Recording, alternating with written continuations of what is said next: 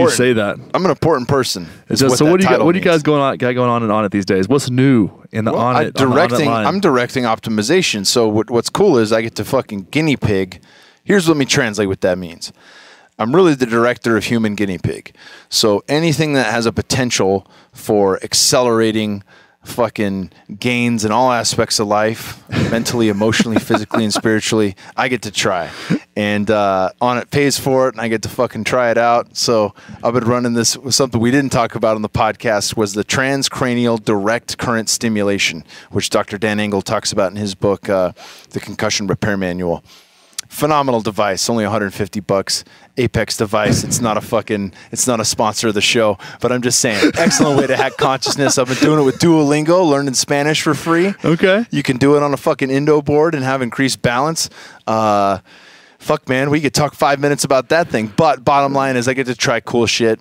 Working on new products, food products as well. So not just supplements, but working with product development has really tickled my creativity bone here at Onnit. Yeah. And then, of course, running the Onnit podcast has been excellent. We've had phenomenal guests in town like Paul Check, Mike Salemi. We just had my man Mark Bell in town. That'll release shortly into the new year. Mark Bell dropped fucking fire on the podcast. Dude, Mark Bell's a great guy. He's been on the show before too. Yeah, man. So what new products have you guys got rolling out? Oh, I got in trouble for that actually. No, not new things that are already out. Sorry, things that are already public knowledge. I'm not asking you to spill any secrets, but at the end of the day, I got in trouble for dropping some knowledge on shit that's not out yet. We got some Onnit.com/monkey fans out there that might want to buy some shit going in 2018, get themselves optimized. Yeah, man. I'll tell you right now, we revamped our spirulina chlorella, which is one that kind of goes under the radar. People are like, well, why the fuck should I take that? You know, I eat salad, I do this, I do that, but we don't need enough vegetables. I don't fucking need enough vegetables. And almost all the shit that I eat is vegetables with fat and a bit of protein in the ketogenic diet. But from a detoxification standpoint, clearing out heavy metals, nasty pollutants, and shit that we're bombarded with on a daily basis, there's a lot of things you can do to detox that are fucking not easy, but taking some capsules of organic spirulina and organic chlorella not only give you energy and make you feel better, but they help you fucking detox and eliminate a lot of nasty shit that we're dealing with. Fuck yeah, and dude. That just improves cognitive function on a different pathway. Obviously, everyone knows about alpha brain, but I think the spirulina chlorella is a fucking game changer. And now it's in capsule form instead of tablet, so that means you get it's a bit more bioavailable. You get a lot more of the nutrients in there, and that's my fucking product right now. I'm rocking that. Love it. That is an ad, ladies and gentlemen. That is an ad, and as I should mention, as an employee of Onnit and director of human optimization for Onnit. What is that? I condone this message? No, it's not. I endorse this message. I endorse this message on spirulina chlorella. I think you should go to onnit.com/monkey and you're going to get 10% off. That's that right. Sweet, sweet goodness and detoxify the fuck up out of your body. At a fucking great price, son. So you're not going to be breaking the bank to buy it. Stock up on 2 or 3 bottles. You're going to go through it quickly. Bam. Now enjoy this show with Kyle. It's a fucking good one. I'm pumped, man. You pumped? You ready for it? Every time I get to fucking sit down with you are a pleasure monkey in every sense of the word, my friend. I think you inspire me to be more of a pleasure monkey. To have more pleasure or more monkey? I don't know. I think it's a balance of both, right? It's funny, man, because we talk about pleasure, and it's like there's such a balance with it where it comes down to understanding yourself, but not also just chasing the pleasures of the body and let them run the mind. Well, we should talk about that. We rolling yet? We are rolling, but you need to get that mic a little closer to your face. Well, I'm trying to be mindful of where my lips go because I have a little beard right now, and I don't want the beard, this little lip action. I don't want the beard to touch. Yeah. I don't want the beard to skim this microphone back and forth. That'll get real annoying real quick. Yeah. When I interviewed my boy Uriah Faber, he kept fucking touching the mic, and I was like, "Hey, grab that little piece that connects to the microphone. Yeah. That way you don't touch the microphone." Didn't quite work out. Yeah. Let's talk about pleasure here for a second. Okay. So we got this idea, and we're going to do this year in review. The year in review of 2017. We're coming to a close, but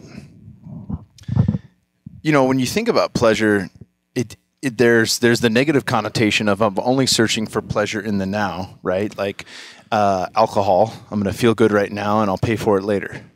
Yeah. Or I'm going to eat this piece of cheesecake or this whole fucking pizza, and I'll feel really good eating it, and I'm going to feel like shit later because I ate it, right? Guilt, whatever, the fucking after effects, inflammation, becoming a fat slob, whatever the fucking back into that story looks like, right? Yeah. Then you've got other forms of pleasure that have immediate fucking gratification, that don't have the negative back end. I guess sex could fall into that category on both sides of the fence. If you've got, you know, if you're banging some girl that you really don't care about, and then you have the worst pillow talk of all time after, then that would fall in the first category. But in the second category, if it's someone you truly care about and you're having an amazing time, there's just going to be positive after that, right? Yeah. You have great sex, you feel good, there's a neurochemical response, the body feels awesome after, and pillow talk can be amazing, and then fucking sleep like a baby, do it again the next day. But there's also this other part of pleasure. Okay. The pleasure where there's a little bit of sacrifice, where you bust your ass doing something that's a bit more difficult that pays dividends in the long run, right? Like a really hard workout that's just grueling and you fucking feel like depleted. You know, you feel good. There's the euphoria of lifting something heavy or grinding through some hard cardio.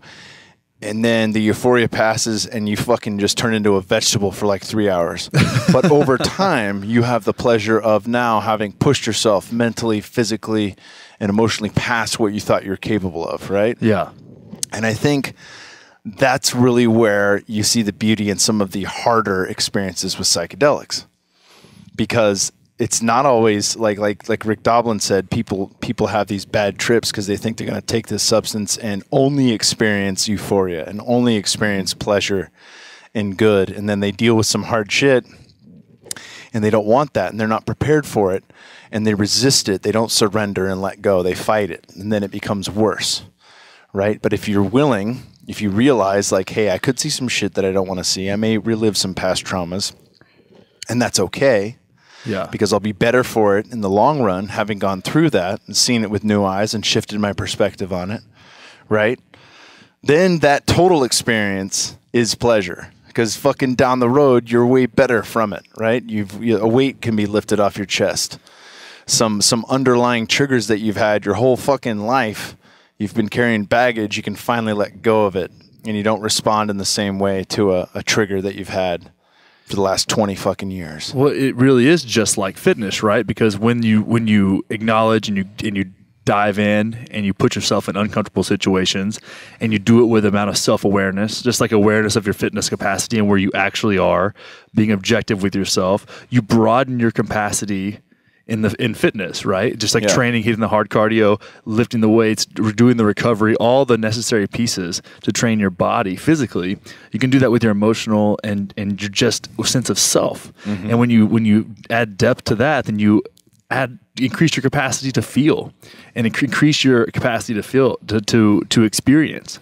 Yeah, you're not only more empathetic and compassionate towards others, but you give yourself more leeway too. Mm-hmm. You don't fucking beat yourself up over stupid shit. Like you realize you're just a fucking human experiencing this thing and figuring it all out for the first time. Yeah.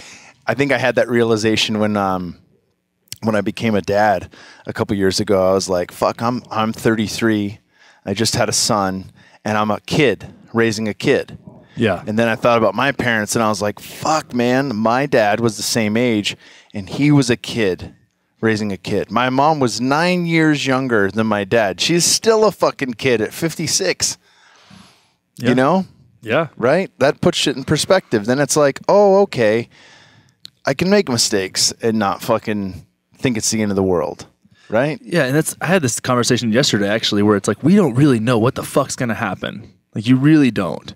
Like you don't know how grateful you're going to be for that experience in the future. You really have to give yourself a little bit of credit for just being in it and being aware of it as it's going on and knowing when things are challenging and taking the best version of yourself that you can, given the experience you've had up to that point, into those circumstances and just taking them for all they're worth. And then understanding the power that you have to create your life.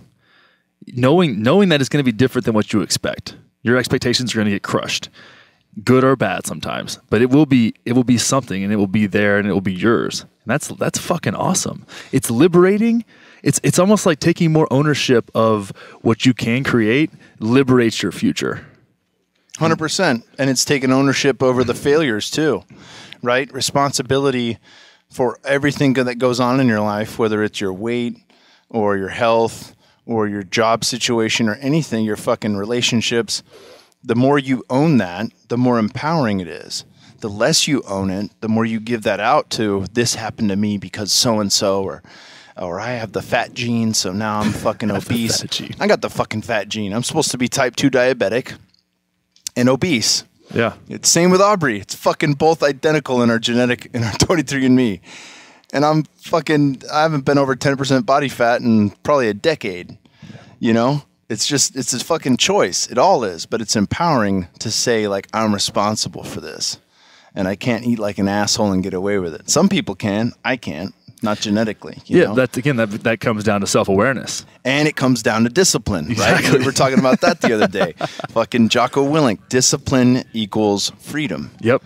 Right? 100%. And that's another form of pleasure because you fucking toe the line and you make the correct choices that ultimately lead to happiness and a better quality of life.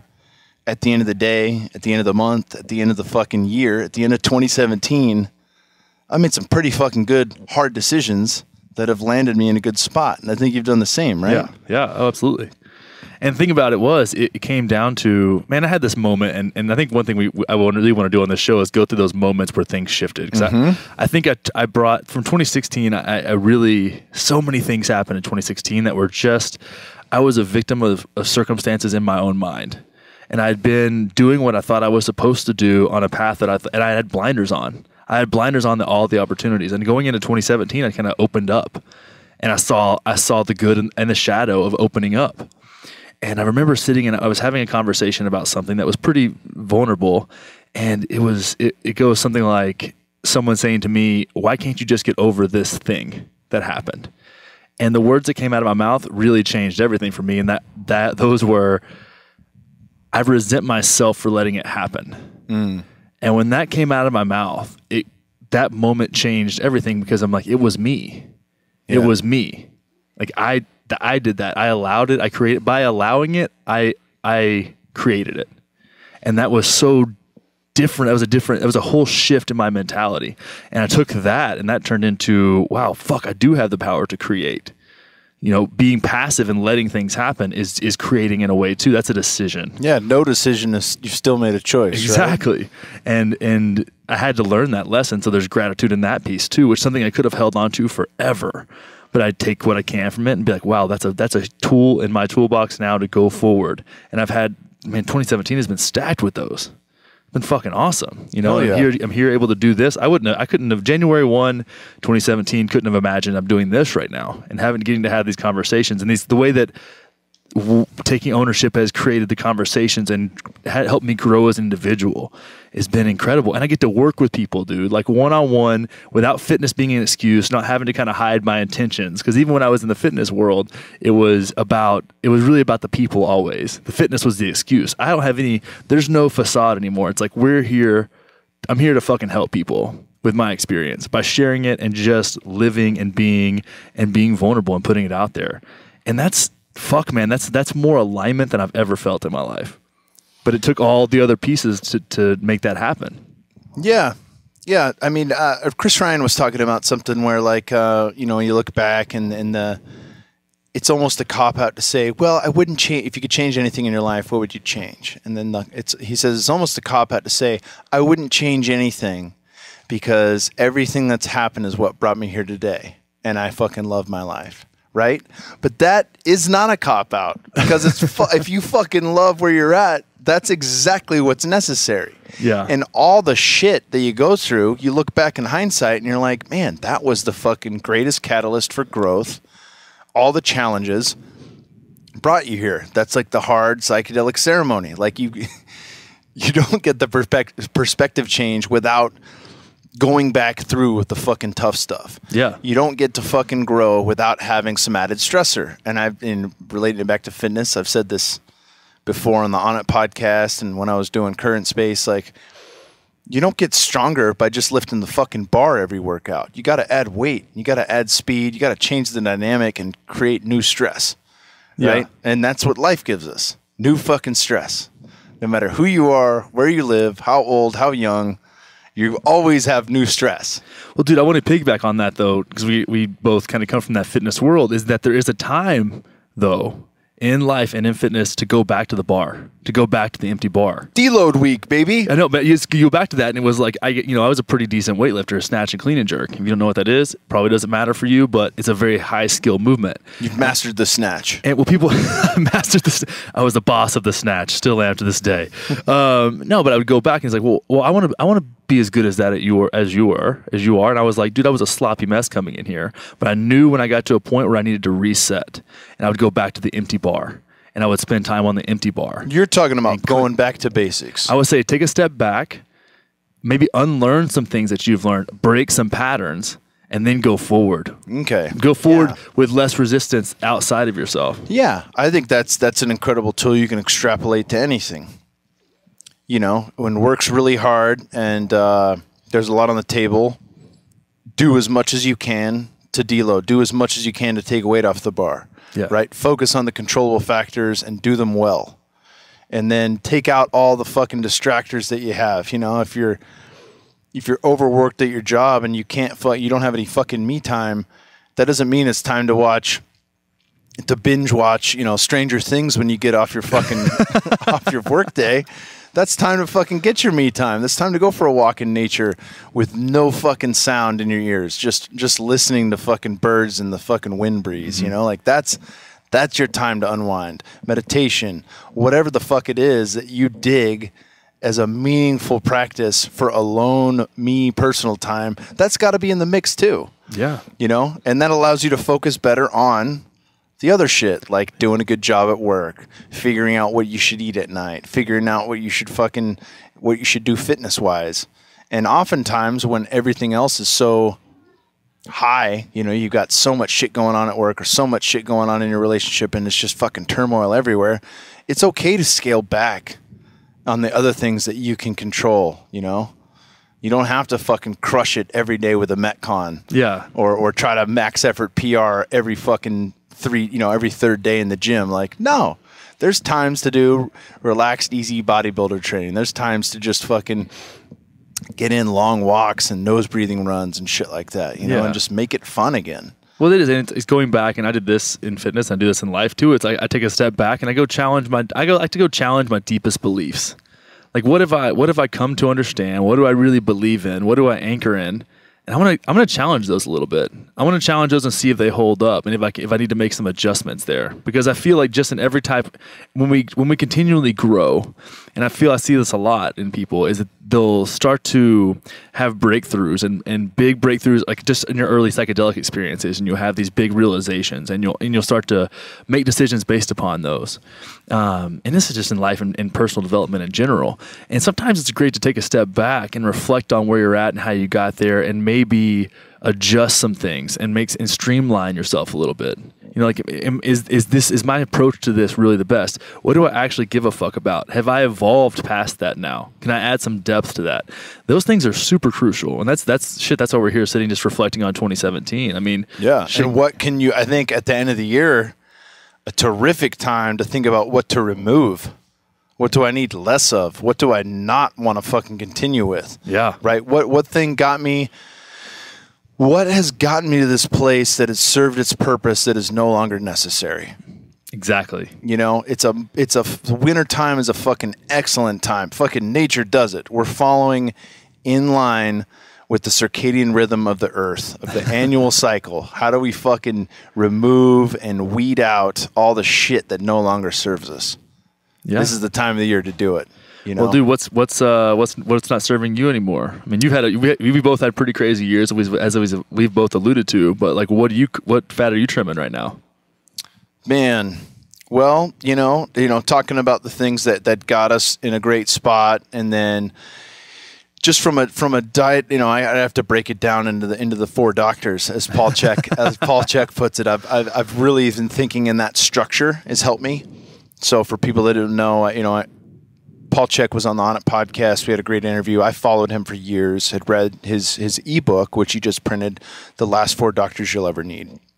And so he takes it from Hippocrates, and Hippocrates had 3 doctors. He added a 4th because of our modern sickness. But the 3 doctors were Dr. Quiet, your sleeping, your meditation, your me time. Dr. Diet, the food you put in your body. Dr. Happy, do you play? What is your life's purpose, your mission, right? And then Dr. Movement was the one Paul added because, back in ancient Greece, people fucking moved every day. Even the fucking philosophers would walk and lecture their disciples, or they'd stand on a soapbox in front of a large group and fucking move around. So we have to have Dr. Movement, right? But Dr. Movement isn't just how you crush it in the gym for an hour. It's moving around. I fucking added an Indo board to my standing desk, and I was reading Mark Sisson's new ketogenic reset book while on the fucking Indo board, and it was awesome. I was like, fuck, dude, I'm having fun. Yeah. I'm having a shit ton of fun right now while I'm at work, learning new shit, But I think, if I look into those areas, and even just talking about ketosis, I went balls deep into ketosis after retiring from the UFC, and it helped my brain immensely, helped my body. And I was fucking sung the gospel on Rogan's about it. And then, I did a 50K ultra on it and kind of fucked myself metabolically and ran into some real health issues with parasites and candida and just fucked up stuff. I've been working on for close to 2 years now and had not been in ketosis for like over a year. And then thanks to some recommendations from Ryan Frissinger, the Cosmic Animal, he had a great podcast on the Paleo Solution with Rob Wolf. Rob Wolf introduced me to him, and now I'm back into ketosis for the first time in a year. And it feels fucking great. And again, thinking about like, there's no one right diet for everyone. There's no one right diet that you'll spend the rest of your life doing.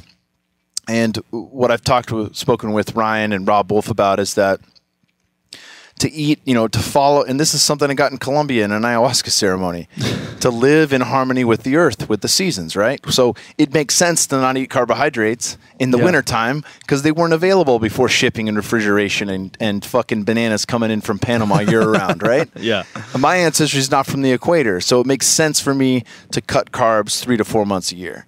And then to go back to eating fucking berries and cyclical ketogenic dieting outside of that, And I think that gives me flexibility in knowing like there's a time and place for it, and I can experience the joys of that, the cognitive improvement, the lowered inflammation, the fat loss, the endurance, and then I can still fucking have my carbohydrates in the summertime when they're available and shit like that.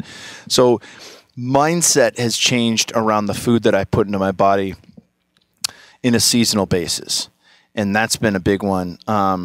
It's been liberating and freeing in a way. And it's also less dogmatic. And we're all fucking dogmatic about food, myself included, Yeah.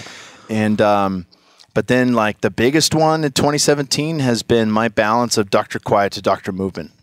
Diet's always been fairly good in the past 3 years, I'd say.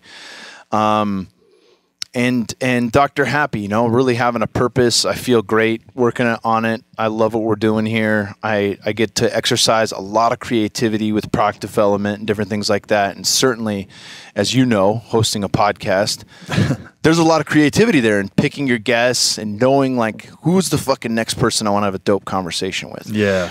Let me get the author of this fucking great book that I find super interesting, right? And let me learn from that guy. Let me fucking... Personally, I very greedily want that fucking wisdom for myself. I want to embody that fucking knowledge for me, and then you guys can listen in, and we'll all share in the fucking wealth of the wisdom, right? So that's been an amazing thing just in the job changes that I've had, but really the biggest one in 2017 is finding that balance of, hey, I'm not a professional athlete anymore. I probably don't need to fucking crush myself in the gym and think that that's going to solve all my issues of stress, all my issues of wanting, like, is the goal to be in the best shape of my life really necessary at 35 when I'm not competing? No. Is the goal to fucking walk around like Buddha or Jesus, like feeling fucking great and just enjoying the shit out of life in my waking consciousness and having a lower baseline stress? Is that goal more important? Fuck yeah, it's way more important to me now. So implementing a shit ton of different types of meditation practice has been incredibly helpful for me. Reading The Science of Mindfulness on Audible's great courses by Dr. Ronald Thanks for referring me to that. That's fantastic. Brother. It's a fucking great one, you know? Like learning how to be mindful while I'm driving the car, while I'm doing the dishes, while I'm mowing the lawn. Like informal meditation? Yeah, exactly. Yeah, so fantastic. That's one of the best practices I implemented, and I actually got that from it was Alan Watts or Jack Kornfield, one of those guys. Kornfield's big on it too, yeah. Yeah. And he talks about eating meditation and these different practices, and it's fantastic. But it lets you implement it during your day as a check-in without saying, okay, I need to go sit on a pillow and burn. Yeah, I don't have to set aside this 45-minute block for it. And well, that's great too. And I'll still set aside the block. But the beauty is, it's kind of like when you think of movement as a whole, instead of just your 1 hour exercise, right? Like I'm going to go for a 3-mile walk and just think, or I'll listen to Audible on that walk, or half the walk I'll listen to Audible and podcasts, and half the walk I won't. I'll just be mindful. And then I'll spend 15, 20 minutes in the dark room in silence. Maybe I'll have binaural beats. Maybe I'll throw on the casino and let the fucking LED lights flash over my eyelids and fucking go deep that way. But just having all these different tools that exercise that Dr. Quiet, you know, that's been the biggest thing to implement, because I can trickle this shit in throughout the day. And by the end of the day, the cumulative, you know, talking about the Pavel Tatsulin, you know, greasing the groove. You grease the groove on meditation by trickling that shit in 5 minutes at a time, and you do 5 of them. That's your 25 minutes right there. And overall, you feel better. You can do that with fucking movement too. You don't have to crush, you know, 4 sets of 12 on bench press or 5 by 5. If you're doing, you know, 20 perfect push-ups every hour on the hour, you still put in the work by the end of the day. Yeah. You know, so figuring that out for me on the Dr. Quiet side and how to implement all different forms of meditation. I mean, working in with the Tai Chi and the Qigong standing breathwork practices that Paul Chek has been big on. I mean, having him out here was a fucking game changer for me, because it really allowed me to implement the practices that I've read and tried to embody, but spending only fucking three nights with him. Yeah. You know, like that 48-hour block just cemented in those practices for me, to where now, like when I'm doing a form of and he dumbs it down too. He talks quite a bit about how ridiculous the mastery of movement can be in Tai Chi. When you have a master, and it takes a guy fucking 20 years to figure out to actually get in that zone where he's actually meditating while he's doing it, because he's constantly thinking of these perfect movements. It's like, fuck all that. Yeah. You know, inhale as your arms go away from you, exhale as your arms come back into fetal position. Don't take it that seriously. Yeah. It's just, I mean, it's play. It's play. It's play. But as I've began to practice that more, it's palpable. I feel the fucking shift in consciousness. I feel my emotions change. And I think those have been some of the biggest practices that I've had trickled in on a daily basis, you know, and Aubrey's getting ready with his book, Own the Day. Everything, even when we talk about this annual cycle, it all can be crunched down to a 24-hour cycle. Yep. You know, and that's something that I've been thinking about too, is when the sun sets and we get ready to be cold and winter time's coming in the evening, what are the things that as I look back upon the day and I reflect hours before bedtime, preferably before dinner, what would I fucking remove from the day that didn't serve me? What would I change going forward? You know, and then when I go to lay down at night, I don't fucking lay in bed awake thinking of this could have been done better, that could have been done better, because I've already gone through the motions. I've already done the reps on the mental, emotional release and letting go of the shit that I didn't like. Yeah. And when I put in that work, then I'm fucking good when I lay down at night. I can rest. I can lay down and sleep and not worry about anything, because I've already gone through everything that I didn't like and the things that I want to change, and I have a good viewpoint of what I'm going to do the next day. I've planted the seeds for tomorrow. It's huge. It's huge. And I've resonated with that a ton. And it was the difference for me, that I was trying to do all the things. I was trying to do all the things. And I think when actually, this kind of piggybacks off of the most, I don't want to say intense isn't the best word, but definitely the deepest mushroom trip that I've ever been on with you. And we had an amazing space and everybody got so much out of that, was really understanding what the distractions were in my life.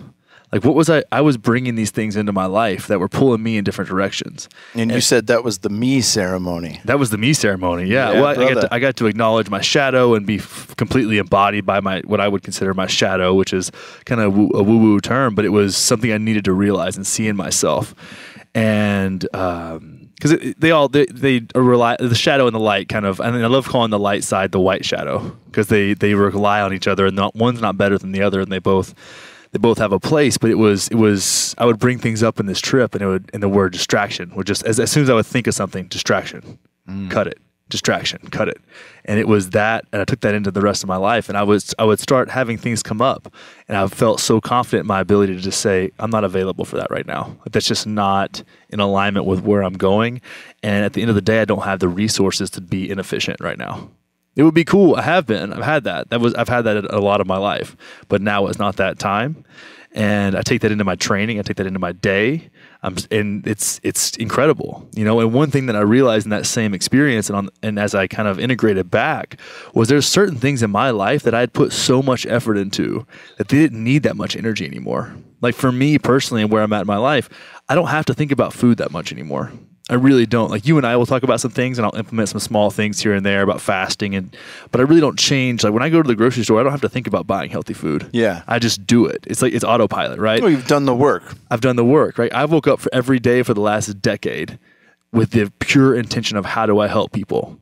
That's it. I don't honestly have to think about that anymore. That is who I am. Like I am on this planet to serve.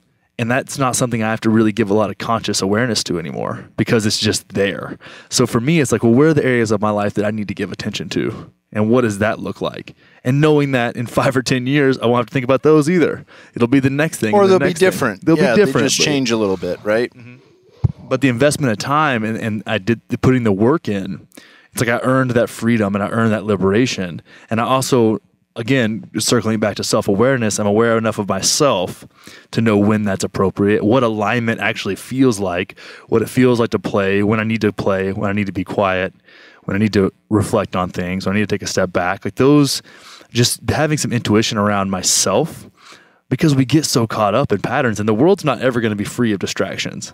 Like you got to fucking take ownership of that. No one's going to do it for you. That's the discipline, right? Like Instagram is a motherfucker. Like that is. I actually posted a song on my Instagram it's called Phone Down, and it's a whole song about like put your fucking phone down and just be here. Yeah.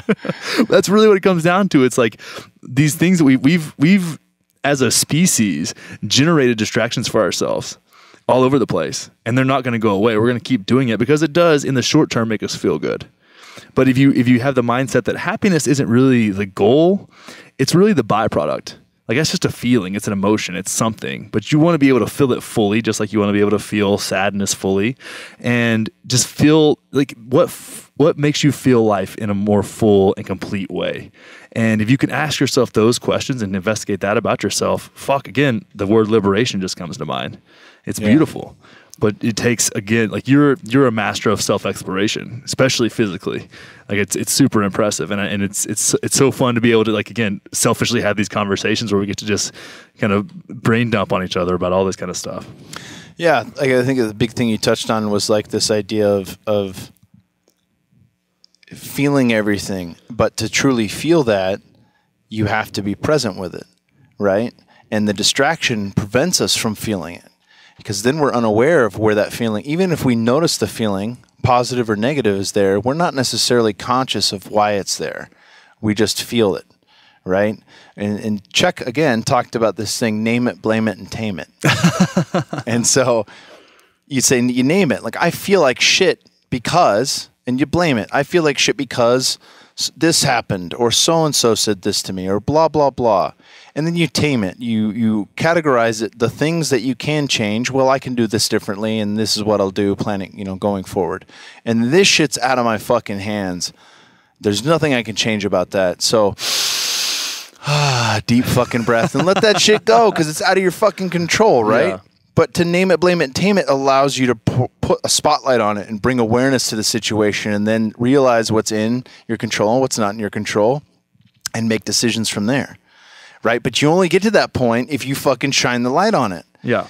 right? If you're fucking busy looking at all these gorgeous ladies on Instagram or having the fucking, you know, the 9-episode binge watch of whatever thing just came out on Netflix, then you're distracted. You're not in the moment. You're not aware of the feeling, right? You're not aware of what's going on because you're outwardly focusing your attention. Well, you're in perpetual victimhood. You're even the victim. You're the victim of hedonic.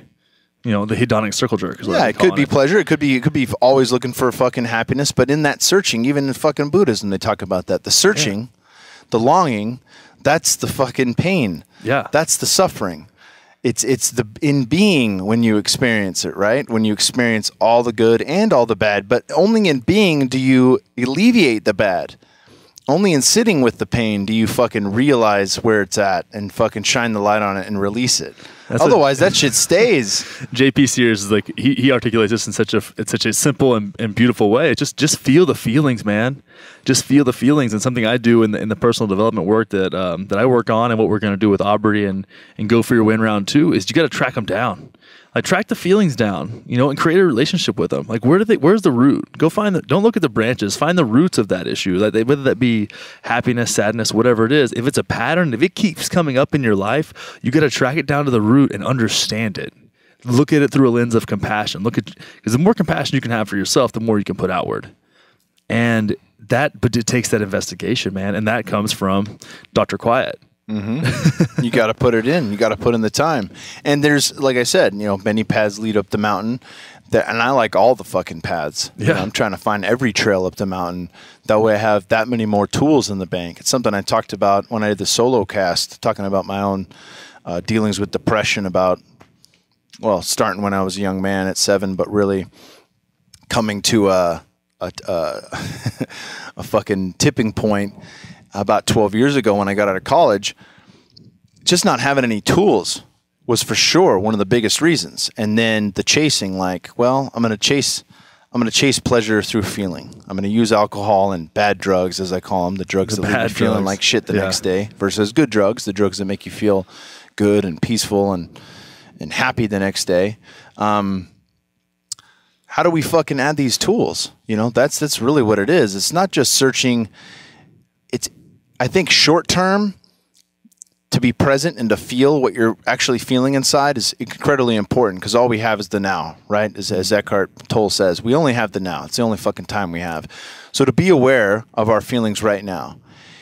But long term, when I think about how am I going to deal with shit when it comes up in the future, because it's guaranteed to come up, how many tools can I add that will be fucking just right in line with a better quality of life, right in line with ways that I can manage stress better, ways that I can accept the challenges that I have and face them fucking head first. You know, like Varangi says, you know, with the buffalo don't fucking run from the storm when it comes, because they know they can't outrun it. They get shoulder to shoulder and they go fucking head first into the storm. That's right. Right? That's how you tackle fear. And that makes that short burst of the storm they go through the storm way faster by going head first, right? You get through that pain much quicker by tackling your fear head on. Mm-hmm. And you do that shoulder to shoulder with your tribe. Yeah. You know, you don't have to go alone, but that's how you get through it. You fucking source that out. You see which direction it's blowing and you fucking go head on. Yeah. And you got to know yourself well enough to know what you're going to attract into your life. Because when you have a relationship with yourself and you know what you're bringing and you know what tools you have, you start to seek out the people that can teach you and that you can be aligned together, which is such a powerful thing. I mean, we're all just living this life, man. We're all just living this life and doing the thing, and we do tend to just like vibe into each other, you know. And that's when you're open to that and you have that presence, like. Shit, I think I can say this year has been a complete shift in the way I look at that and look at the people that I surround myself with. Fuck yeah. Well, there's no mistakes and no coincidences. And just, you know, for me, we moved out of my mom's garage in April to Vegas. Yeah. And we moved, I had a calling to come to PaleoFX, not to learn anything new because I'd already read all the books, but just to fucking meet people. And you were one of the first dudes that Mind Pump introduced me to. We fucking got down on some DMT not long after. Like an hour later. and yeah, a tight bond was formed. But Yeah, you know, and then you introduced me to Aubrey, and Aubrey and I shared the same flight home with John Wolf, the fucking master strength coach here, and fuck, dude, 3 months later, I got a job in here, and I'm living in Austin. Yeah. A lot has fucking changed. That took like a huge leap of faith and wanting to, you know, we had family in Vegas. My wife's from there. It was easy to say, all right, we'll cut our cost of living to a third of the Bay Area, and we'll still have family, and we'll be just a short flight or a drive home. Much different moving to a town where you don't really know everyone there, and just a fucking lot of big question marks. But having that faith and that trust that everything's going to work out, and that was my first 5-gram ground psilocybin ceremony when I did that in Vegas, and that gave me all the fucking trust. Like, I saw being in Austin. Yeah. I saw the future. People talk about kind of having visions of the future, and I'd never truly experienced that before until that first 5-gram ground day. And there was just this lasting peace. It was one of the fucking easiest heroic doses I've ever done in the sense that it was like, oh, this is the way. This is the path. Do it, and everything will fall into place. And that's kind of how it's gone. Just having that trust and putting one foot in front of the other. I kind of think of this like an Indiana Jones when he can't see the fucking bridge and he's got to fucking take each step. You know, as he takes each step, the fucking brick shows up underneath his foot, right? One of the best scenes. Yeah, in man. movie ever. Sometimes you got to fucking do that in life. Yeah. There's too many questions, and you can't outthink all the variables. Yeah. You can't think of everything that'll possibly happen, and half the time, more than fucking half the time, you spend all this time thinking of every variable, and it ends up being something you didn't even think of. Yeah. So it's better to just fucking try it, and if you make a mistake, that's fine. You learn from it. The only true mistake is the one you don't learn from, because then you'll repeat that. So it's still not a mistake. It's going to keep coming. It's going to keep coming until you shine light on it. Like you said, I said so often, if it keeps coming up, and this is where that statement, like, don't get hung up on the past, comes from, really. And I think that's, in my view, a lot of times, and not all the time, but a lot of times, that's you're missing something there. That you're kind of spiritually bypassing, not seeing your own shit. Because if something keeps coming up from your past and you see the same pattern in your life, you've got to acknowledge it. That's where I talk about taking a step back and going back to the empty barbell. It's like, okay, let me investigate this and see where this is at, and we'll see where this is coming from. Because then those leaps of faith become so much easier because you have more trust in yourself and trust in your intuition, and you don't have you're getting rid of that sense of control of things that you can't control, and controlling what you can and putting your energy there, and you're not spread so thin. We're in control of fucking far less than we think we are. Far less. You know, just focus on the shit you can control, and the rest that you can't, that's fine, because that's the majority of it. You know, control the controllable factors, do what's right for you, and learn all the tools you can to help, right? Because there's a shit ton of them, you know? But if you don't have them, you don't know. And that's what's so cool about podcasts, really. I mean, think about how much information we get to share on these. Not that this is like, I don't know, this is a pretty fucking good podcast. Listen to all the goddamn knowledge bombs we're dropping This today. is great. But really, though, it's like, I actually, after we had that, one of my favorite podcasts of all time with Mike Salemi, we were just buzzing afterwards, man, because this guy came on and I gave him an opportunity to talk about things he had never talked about. Like, this guy's a absolute gangster when it comes to strength and conditioning, so intelligent, but had never talked about his spiritual path, and got to share that. And afterwards, we were talking about how amazing it is that I get to share a human connection with whoever wants to listen to it, because they have a phone. Like, that's magic. It's magic that we get to share this information. And guys like Chris Ryan, like that guy, I've never met him, and is still one of my heroes. I can have a hero I've never met. And even his book was great. But at a certain point with him, it wasn't about, and following him and even Joe Rogan and these guys, it's like, it wasn't about the information anymore. It was about their way of thinking about things. Like, how did they get to that information? What was the conclusion? Like, what was their thought process? And you have a place to see that and share that. And it's like, oh, I can adapt that into my life. And it's a shortcut for me. You know, then I can learn from someone's experience who has much more than me. Yeah, man. I mean, Rogan got me into float tanks. I still haven't done the massive edible in a float tank, which he's a huge fan of. That would freak I'm out. fucking That's scared of. terrifying. I'm scared of a massive cannabis dose more than I'm scared of fucking 10 grams of mushrooms. I'm scared. The massive cannabis dose is probably one of the most scary, like, things you could put in front of me. But he illustrates the tools, you know, and he gives you ideas and different things. And even in his, when he talks about his realization on a massive edible in Hawaii with his family and seeing the dolphins come up and play and just keep coming up out of the water and fucking with the humans and playing with them and showing off. And he's like, man, what if I was a dolphin? And like, wouldn't I do the exact same shit that dolphin's doing? And then the realization right there that maybe this consciousness that we all are, like, I would be that dolphin if I was in that. And then maybe I would be Connor, living Connor's life if I was fucking born with your circumstances and being raised by your grandparents and fucking your life. Maybe I would be fucking you doing that. And that's the most compassionate, empathetic viewpoint ever, is to embody that. Right? But hearing it from different voices, and that's something that I love. Dorian Yates is one of my favorite all-time guests on the Rogan Show.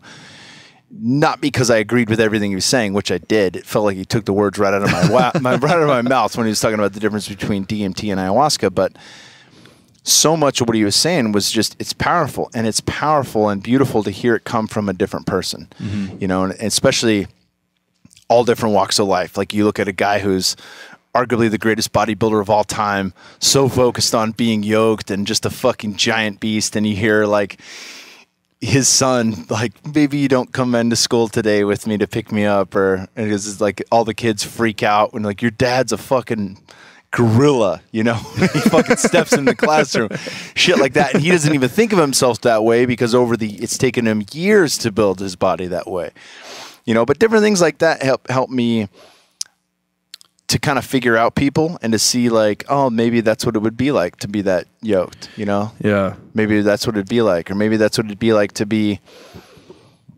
small, like, I don't think of myself as a big person, and certainly being around big people, there's much bigger, Yeah. Like, I fought at light heavyweight, trained with heavyweights. There's much bigger even in fighting. But still, like, there's times like in an ayahuasca ceremony where fucking this girl just dropped to her knees and she was like, oh, the Hulk. Oh my God. Then obviously her visionary field had been changed somewhat due to the plants. But you know what I'm saying? And then it's, oh yeah, I am a bigger person, and then my wife, like, thinking about her, like, she's half my size. She weighs 110, 115 pounds, like, what's that like?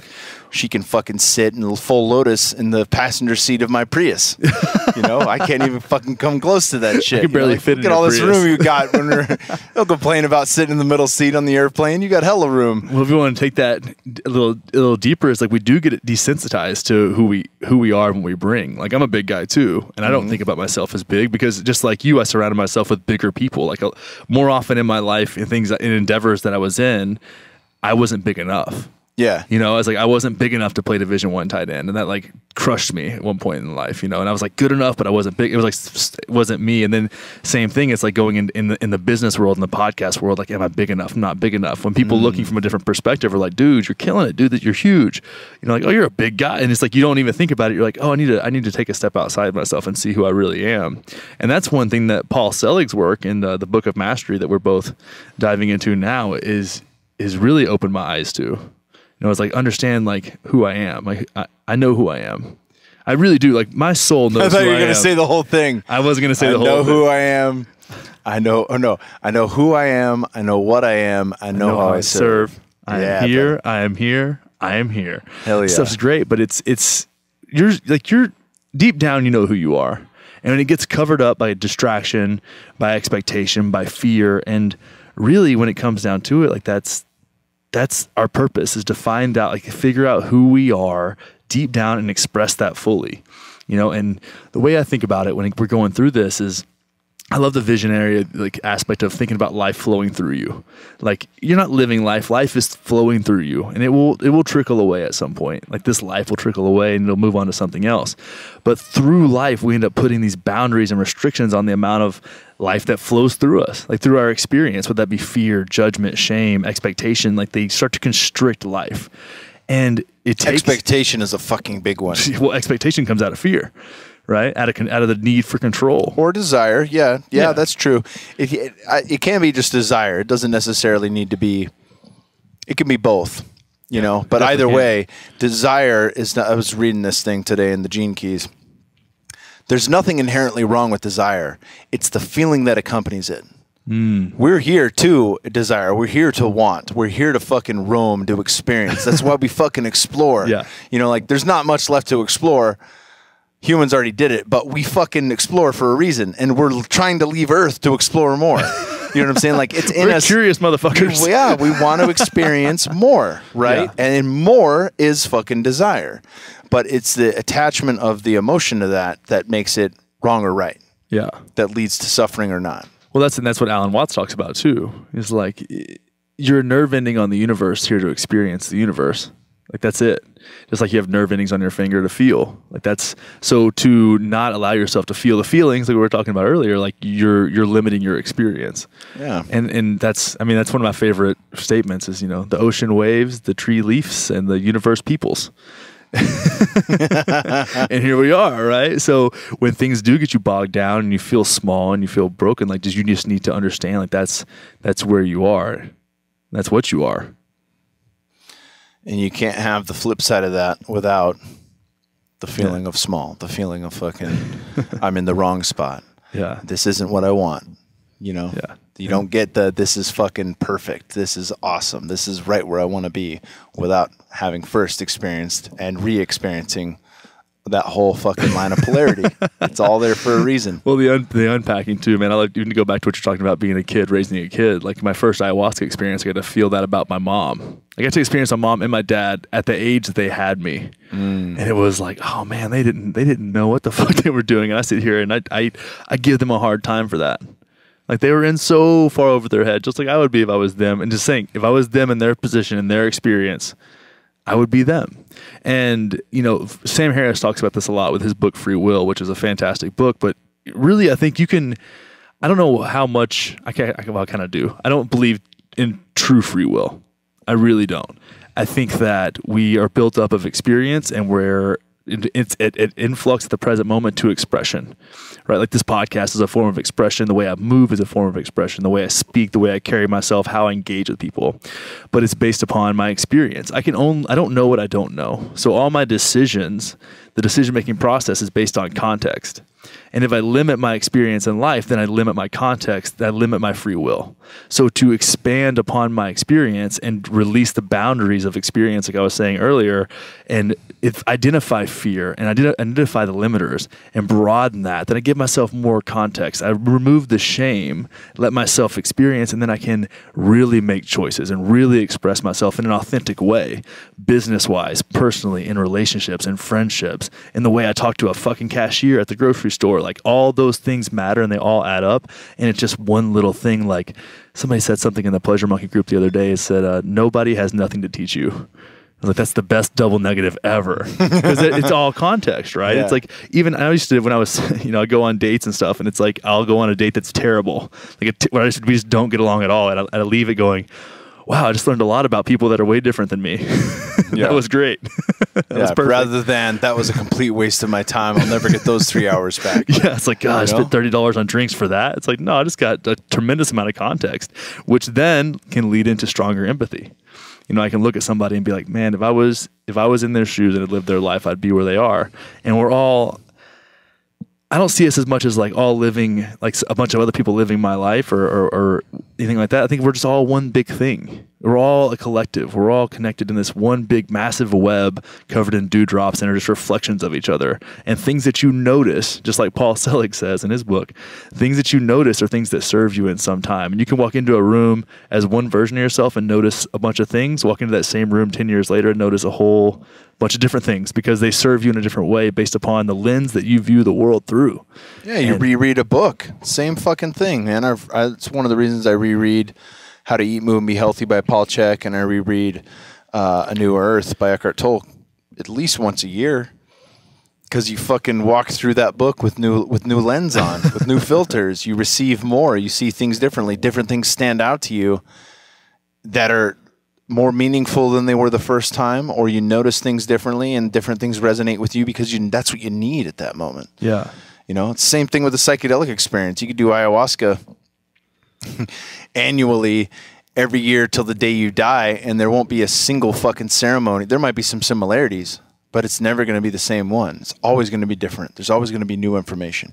Well, even when you revisit the same places, as I would say, in psychedelic experiences, like you go into those with a different context based upon your learnings from last time, and you expand upon those. Yeah. But you've passed the test in a way, or you've gained that experience that was needed. You know, one thing that you're big about that I think is fantastic when it comes to psychedelic experiences is implementing the lessons before you go back in.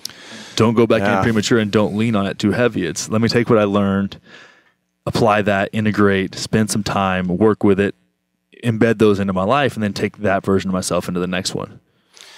Yeah, that's a big one. That came from learning the hard way. You know, I wanted to get new, like, I got all this new intention, new questions, and then I get the same fucking answers from 2-3 ceremonies again, because it's like, hey, you didn't do this. Hey, you still haven't done this thing I wanted you to do. You still haven't started meditating. That was a fucking big one. Yeah. That's why that one came up to me 3 ceremonies in a row. Been telling you to meditate. You haven't meditated yet. Telling you to do more yoga. You're not doing any yoga. Yeah. You know, like, fuck, man. It's just, it's, there's an intelligence in these plants. And I think it's important that you don't take it for granted, you know, as it can be either an extremely life-changing, powerful experience that you look back upon with gratitude and know what it's done for you, or it's just that really cool time you were there and you fucking saw some wacky stuff and wow, that was different. Yeah. You know, it's one or the other. Well, it broadened your perspective so much when you experience something aside from normal everyday waking consciousness. Talk about that. You know, there's things that I like, and I wanted to ask you about this. There's things that I want to bridge the gap for people, because oftentimes when I speak about ayahuasca, everyone's like, man, where's your favorite place to go in the Amazon? And do you know any local spots? And obviously we can't talk about local spots, and not that I know of any. But you know, how do you bridge the gap? It's like, what's an empowering way you can go deep? So this, you know, I've only experienced a couple times now grinding psilocybin and taking 5 grams with squeezed lemon, the way Dan Hardy taught me, the way the Mayans used to do it. And I would put that on par with ayahuasca. 100%. You know, minus the purging. Obviously, you would need a guide, but not necessarily a shaman. And so that takes some of the legwork out of getting there. They're accessible because they're fucking all over the place. And then you could just travel to Costa Rica where it's legal. But you know, to have that accessibility, it definitely opens the door to people being able to go deep. What were some of the major take homes in the Me ceremony you had, where you really got to focus on yourself? I mean, I get to acknowledge, and I would agree before we could jump into that it's on par with ayahuasca. That was the first thing I said afterwards. It was different because they're a little bit more mobile. And one thing I really enjoy about the psilocybin experience is that you have a little bit more negotiation with it than you do with ayahuasca. With ayahuasca, you're going to be laying down. You're floored. You don't need to be moving. You don't need to be moving around. You probably could, but it's definitely not the move, right? Where for us in our situation in Costa Rica, where it was legal, we could walk. We go outside for a second, and then sometimes I enjoy doing this, is doing something where it's pretty heavy, but you also create a container to have conversation in the space. So it is very flexible, but in the way we did it, where we were just kind of with ourselves. I mean, the first fun thing I got to do, and this is when I first dropped in, was got to go to like the origin place of dark feminine desire, and got to, again, create empathy for something I didn't understand because it's not within me. I got to explore something outside of that, which was kind of a fun... Unpack that for me. Dark feminine desire. Yeah, that's all. I can't... It's almost hard to even explain. It was something I was always curious about and didn't really get, and it was... because I really am fascinated by evolutionary psychology and what makes us tick, especially when I have that kind of perspective on free will that is, I believe it's kind of limited. So I think we have these drivers, these primal drivers, and I got to go into something that I didn't have. I can understand the masculine desire piece is there for me. I get that, how sexually we strive for things that are essentially masculine expression. And I think that's a healthy understanding if you can have the self-awareness to create that. But I'd never seen it from the feminine side, so I really get to see that. And I always, in a lot of my trips, I'll have guides, like really they almost like look like people or some kind of entity. And I remember going into that place and looking at her, the guide in this place, and I was like, why is it so easy to smile at you? Because I just couldn't quit giggling. She was like saying these like kind of harsh, aggressive things. She's like, I'm just saying it how you need to hear it. And I was like, it's perfect. And that was, remember, You started flirting with her. For sure. I loved her. She was great. I was like, I'm so glad you exist. Even though you kick me in the ass sometimes, like it was great. But from there, it really went into, I said like I was fully embodied by my shadow, which I felt like it was strange. And if you've seen True Blood or any like vampire show where you like convert into a vampire, it was like very powerful. It felt very good. I called it like astral cocaine. Like it was very deep, powerful, dark, but it was like I needed it. It was like medicine for me at the time. Like you have been pretending like you don't get angry because you have you think that people have an expectation of you to be a big fucking goofy teddy bear all the time. And it was like, you don't need help being a big kid. Like you're a fucking man child. That's you. Right? Roy Munson, a man child. Exactly. It was like, you don't need help with that. But you do need to fucking dial it in. There's times you need to be relentless in your life. You got to know what you want. You got to fucking get it. And it was tough talking away. And I was like, yes, that's right. You're right. I needed to hear that. I needed to see that. And one thing is like, I can intellectually understand that, but I hadn't felt it. And I felt that. And then I started kind of unpacking some things, that, we talked about earlier, where I was kind of seeing distractions in my life. And what were the distractions? Where were they coming from? I was bringing them into my life, taking ownership of that. Why did I create that? What lesson was there? Went through, a previous relationship, and I had this really visionary state where, she was saying like, you don't get it. And I was saying, you don't get it. And it was like, oh yeah, we just don't get it. It's just it's there, but it's it was very strange, and that was oddly liberating in a way. So there was some big takeaways there, but it really came down to that. The shadow piece really was what stuck with me, and understanding why that exists, where that comes from, and how I can implement it in my life healthy. Because if you start to create a relationship with your shadow, in my belief, you can ride that shit like a fucking dragon. You can it's a great servant, terrible master. It's almost like being in touch with the wild man. Reading Iron John. Kyle reads a lot of books, everybody. Well, that's not a book that I recommend to everyone, but for men out there that are feeling like, what do you do in the modern world? What do you do with the lack of fucking... There's less male energy, and the male energy that's there is shifted. And you see the gross outcome of ego through the president, and you see these other forms of maleness that are less desirable or more desirable, and what's okay and what's not okay. And ultimately, I think Iron John it's written in poetry, but the author does a great job of breaking down, like, all right, we're going to press pause on the story here and dive into that. And he fucking sections out pieces where he really breaks down like what it means to be a man. Yeah. And what it's important for us to tap into our wild side, to our fucking wild, hairy fucking manness. Yeah. And I think that's part of coming to grips with the shadow, is just understanding that there's some desires, there's some things that may be frowned upon by society that I need to embody at times, that I need to be a part of, that I need to let loose. It's okay to fucking be angry. It's okay to feel fucking rage. And then to know which outlet, which avenue is it okay to express that in. Yep. Right? Well, then you're creating the environment for that expression. And it's healthy that way. But what we're seeing a lot in the climate nowadays, everybody's getting fired from every kind of political and public standing. It's like that. I feel like that's unhealthy, power-driven masculine expression in a lot of ways. Because and they obviously Rogan did a great episode with Duncan Trussell and Chris Ryan. Yeah, that was fantastic. And they were talking quite a bit about that, but like how the work environment, the office, becomes, the tribal community, the village, and then these sexual desires are still there. And then ultimately you have, pull it down, Ob. Come on. Aubrey's whip over it here. out. Aubrey's over taking his pants off. Right as we're about to talk about masculine desire. Just as we're talking about sexual problems in the workplace, and we're in the Onnit office right now. Pull his dick out for us to see. He's about to whip it out on the pool table. He didn't, though, because he's intelligent and he knows he doesn't want to be the next Matt Lauer. It was just a joke, guys. But yeah, I think those are natural things that are being implemented in a way that number one, we're no longer in a world where that's appropriate. Number two, they can be done in a right way and a wrong way, as with anything in life. you know, and making someone feel small, making someone feel like they have to do the thing you want them to do. That's never the fucking way to get it done. No. And it's never the right thing to do. Yeah. But, and this isn't, you know, as they say on the show with Rogan and Duncan and Chris,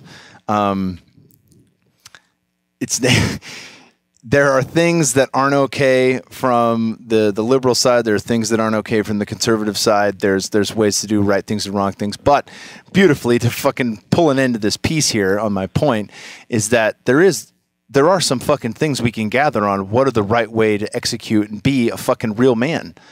And those things have been lost in our society. They've been lost through the 50s, the 60s, the 70s, the 80s, and the 90s. Right? Yeah. And so tapping back into that is extremely liberating, and it feels right because, you know, talking about evolutionary biology and things like that, like we're fucking geared to act and behave and do certain things. Yeah. You know, that I'm not saying we're geared to rape or we're geared to fucking misappropriate and treat people incorrectly. Yeah, we're not made to be in an office, first of all. Yeah, we're not made to be in an office, right? We are made to do some fucking hard physical activity. We are made to interact with other people. We're made to challenge ourselves and to fucking compete, you know, but to cooperate more often than we compete. Just like fucking Darwin said, cooperation is in fucking his book a hell of a lot more than competition is. Yeah. Right? But competition is the one we gravitate. Oh, that's right. You know, competition. Let's focus on that word. Yeah. Not cooperation. Cooperation's how we fucking get here. But it's still right to compete. It's still right to fucking exercise that shadow if we have it, right? If we're aware of it. Exactly, dude. And it's funny, like talking about masculine expression and being a man and doing some, like I had such a great time with you guys the other day because I killed a deer like last week, and I got to bring meat that I had shot, gutted, quartered, and cut out of an animal to a dinner with my family. And share that, and it was really fantastic. And I had done that in so long. You know, I grew up in a world where I worked manual labor since I was like 12. Like I got to put my hands on things and finish projects and do work and see the gratification of that. And then and now it's a little bit different. A lot of things are virtual, and you don't get that same satisfaction. But there's parts of me. That's why I love the gym so much. I get to go in there and put in some fucking work. Mm-hmm. And dude, I had this time out. We were both in Encinitas, California, a few months back, hanging out with some guys, and me and you and Aaron Alexander were sitting around going like, there's a lot of feminine dudes around here.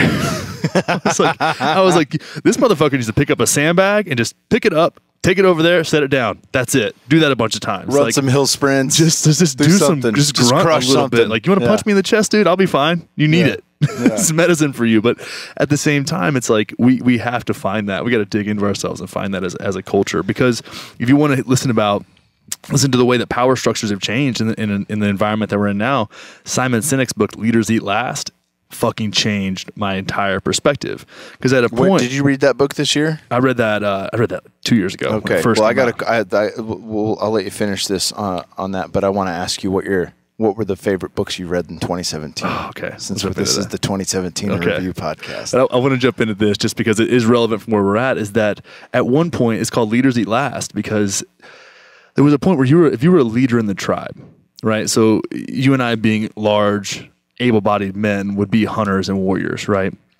So you would hunt, you would provide, you would get the best women, the best cuts of meat, the best everything. You get preferential treatment, essentially. But when shit went down and there was a war, you were the most likely one to die. You were willing to put it all out there. It was like you got the most and you gave the most. That's why you got the best women, because they needed your kids, because you probably weren't going to live that long because you're going to go fucking fight the Sioux Indians, right? Like that's just how it went down. And that was the mindset. It was like, I will give everything. Because and the reciprocity of that from the tribe was that you got a lot. What we have now is people, and you see this when the example he brings up is the financial crisis, right? You have these CEOs of these companies that are leaders that are taking and taking and taking, and then when it comes time to buck up and take ownership of the shit that you fucking put yourself in, they skate right out.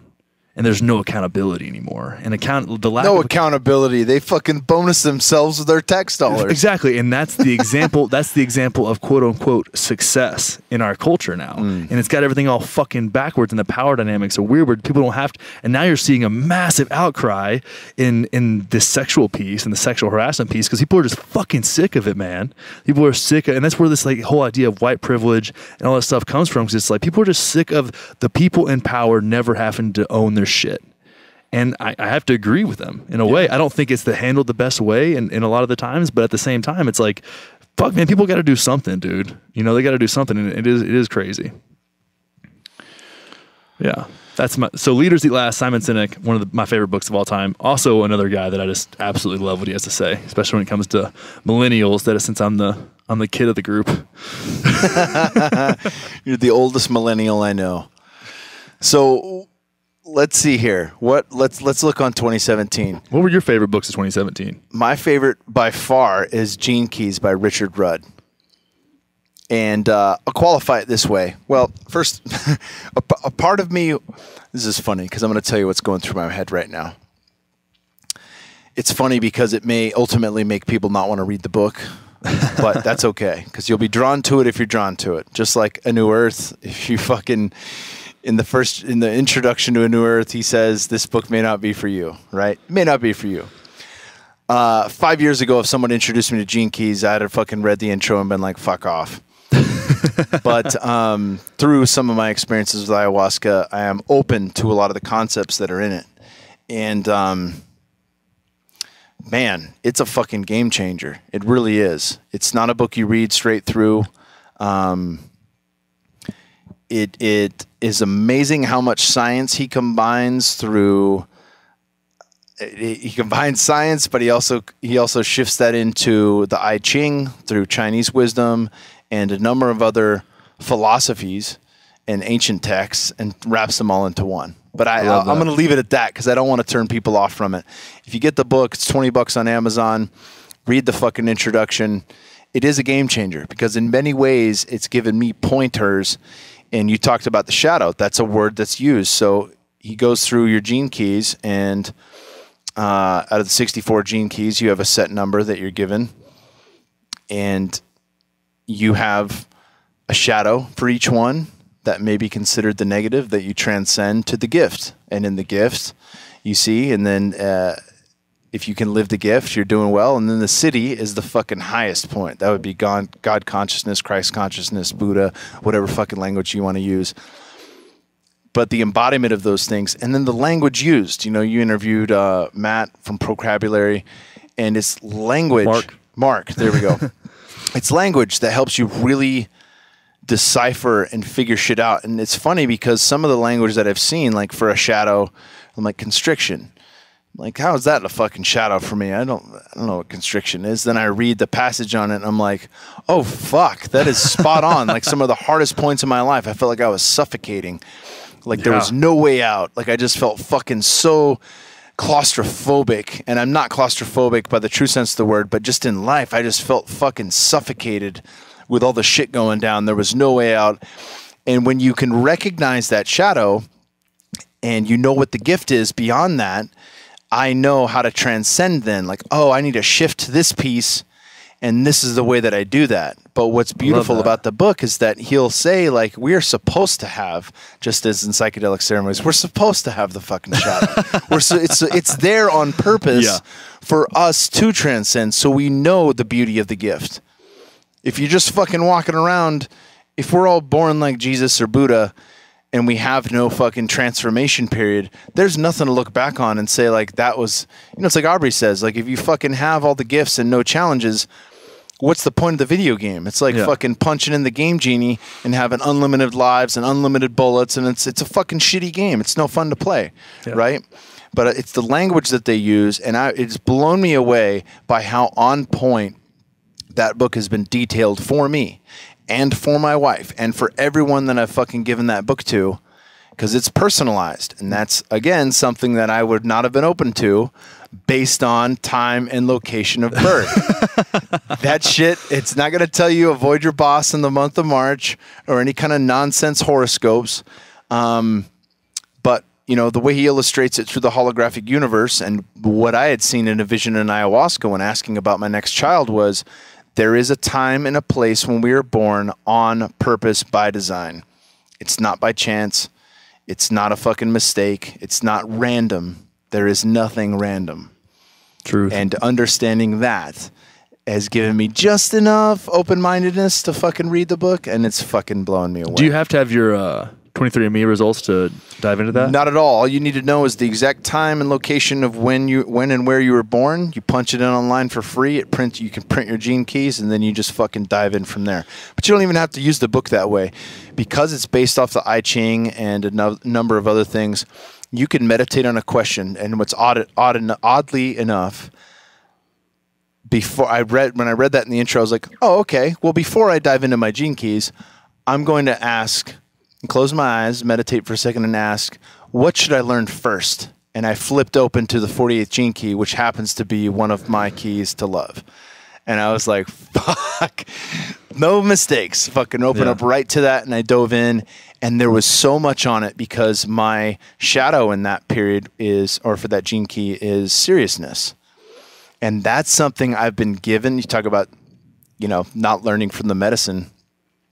I kept getting seriousness over and over again in different ceremonies until finally, as I think I mentioned on your podcast on the ayahuasca one, I had my first laughing purge in the ceremony, and I was like, why am I fucking laughing? And that was the best. That was the best. It's not that serious. And I was like, oh, the ayahuasca ceremony's not that serious. And it was like, no, dummy, life is not that serious. Dude, I had that, not to interrupt you, but I had that laughing fit on my third night of ayahuasca, where I tapped into what I consider like the Christ consciousness.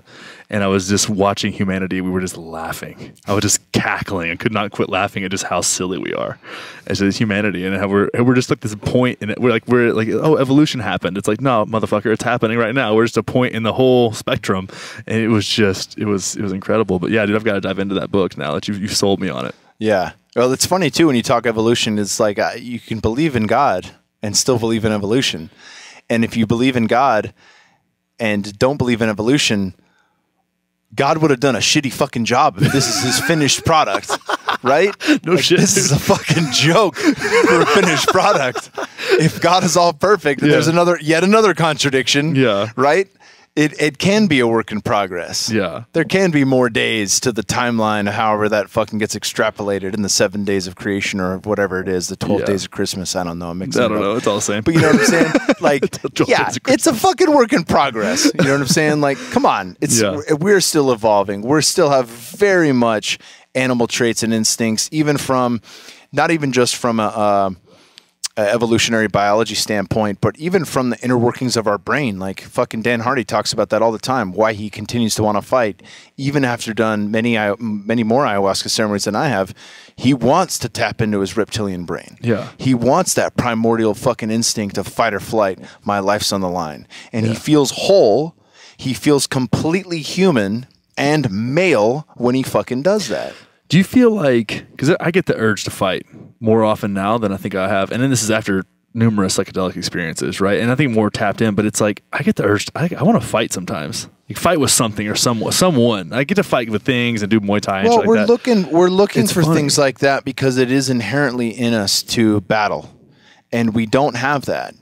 And the battle's taken away. And I think it's important, and it's one of the reasons I still compete in jiu-jitsu. It's not that I think I'm going to be the best jiu-jitsu guy. I'm fucking late in the game, and that's okay. But every time I compete, do I have to grapple with my emotions? Fuck yes, every time. Does all the meditation and breath work and honing and getting into the zone, does that get put to test? It gets put to the greatest test because ultimately somebody's trying to rip my arm off or choke me unconscious, right? So what are the ways that we can test ourselves that are healthy? I'm not receiving brain damage. I'm not getting hit in the head in jiu-jitsu. It's a powerful tool for me to put into practice the things that I'm constantly working on. And how that gets extrapolated in the real world is, well, if I can remain calm in the face of fucking real danger, I damn sure can remain calm when somebody cuts me off on the road or when I'm in an argument with my wife. and that's still something I'm working on too. Again, working fucking progress. That's her role, dude. Yeah, that's part of the fucking challenge in that part way. of the fucking evolution for sure. But I think having those things, it can be essential to how we operate, and again, tapping into some of that primordial shit that we don't get to. We got to fucking release the wild man. We got to do some shit. We got to go hunting. We got to do things that are in our nature and inherent to us for our survival, that make us feel alive. And what I get in the jiu-jitsu mats far exceeds what I get from lifting weights or running. And I love all those things. Yeah. I love all of it, right? But I need that one piece of competition, the human interaction. I was about to say the external variable, because that's the thing about a kettlebell or barbell or the road, whatever you're on, like that thing stays the same all the time. Like a 400-pound barbell is a 400-pound barbell every time. And I can change around it, but I don't have the variable of their whole intention, spectrum, right? It's like I want like that. That's a whole different component. Maybe I just need to dive deeper into Muay Thai, dude. My extremely mediocre skills need to be improved upon. I think martial arts are incredibly important, and not from for many reasons. But somebody was talking with me about my son the other day. It was Juan. Juan was like, "What are you going? When are you going to get your kid into sports and do all this and that?" Because Bear's getting older now. He's 2.5, and he's obviously a grown-ass man. He shows an interest for a lot of things, but I only have 2 rules, and they're when it comes to activities. And they're there for multiple reasons. But one is he has to do music till he's 18. Now, the flexibility is he can choose any form of fucking music he wants, but he's got to play it for the year. So if he chooses, I want to learn piano, he's got to do piano for the year. If he says, I fucking hate piano, a month into it, you're signed up for another 11 months. Then you can switch to violin or fucking guitar or anything else. Yeah. Right? Music is one, and there's been a number of studies that show music and language help the brain in all areas. You take a game like Lumosity or one of these brain trainers, it makes you really good at fucking brain trainers. Yeah. It makes you really good at that. Doesn't make you good at all things. Whereas language and music does. Yeah. Well, and they have versatility as well. Yeah. Like playing a drum is like getting into a meditative state. Like, and even piano is like you're problem solving essentially. There's so much. Level. Yeah. There's so much to that. And I got a podcast coming up with Parangi talking about what we've lost in our tribal setting is not just the rite of passage. It's the original TV screen. The original form of entertainment was the campfire. And we all sang, we all danced, we all played the drum, we all fucking moved to the beat. Mm-hmm. And that's inherent in all of us. Even if you're white, it's all fucking goes back to the original origins of humanity. And that's something that we can tap back into, And I fucking have 2 left feet, but I still feel better when I try, So that's something I want to give to him. And then martial arts, not because I want him to be a fighter or run the same path that I did. I didn't do martial arts when I was younger. I got into wrestling, which is a form of that. But it's the idea that there's, and again, he can, if he hates wrestling, he sign up for the year. He can get into jiu-jitsu the next year. If he wants to play basketball, football, baseball, any real sports, he can do those sports and not do martial arts in the season. But once he's out of season, he's going right back into his martial art. Yeah. Right? Because the kids that I knew growing up that were a black belt in Taekwondo, even if they didn't know how to successfully defend themselves, they didn't have a chip on their shoulder. Yeah. They weren't testing people like a fucking bully who'd been beat by his dad. Yeah. That guy's got a chip on his shoulder for a reason. He wants to take out his pain and anger on other people. The black belts didn't get bullied. They never got bullied, but more than that, they didn't bully others because they didn't have that chip on their they didn't have a need for it, right? They were testing themselves constantly, and it brings a level of peace and contentment that not many things can give young people. Yeah, I think I'm 100% with you there, man. And the diversity in sports, too, you learn so much. Like, even I wish I would have done something different than just football, but football by itself, gave me such a sense of community, and you feel valued on a team too, and you feel valued when you're capable, and you start to understand what success is like with your body and with your mind and overcoming yourself and getting out of your own way. Like, there's so much there. But the music, dude, I mean, when it comes to music, that's something that I think is underutilized, really. Like, if we just talk about just playing the drum, I played percussion when I was in junior high, and I'm actually really grateful for that, even though it was the band experience was kind of funky, but just being able to play a drum, and I really fucking enjoyed that. And it's something I led with. That and art are 2 things I did when I was young, and the football just consumed my life. Mm-hmm. But it felt so free just to like play the drum by myself in my room, just do the thing.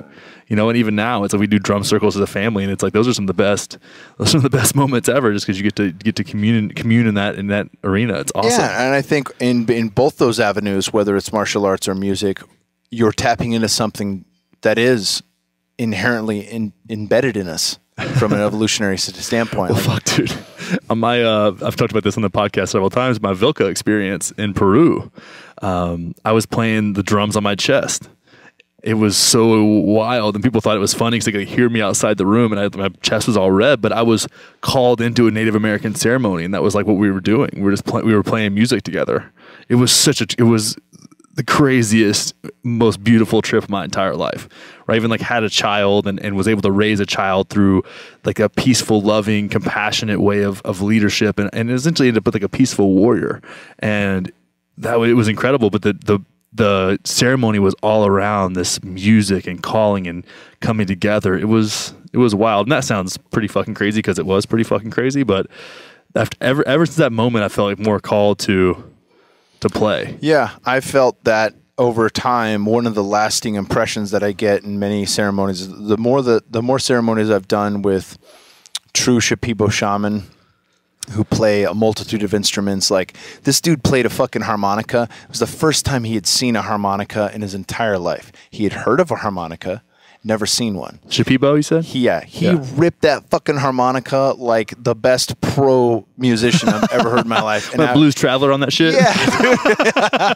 I was like, oh my God. Like, it was just fucking mind-blowing to hear a harmonica that way.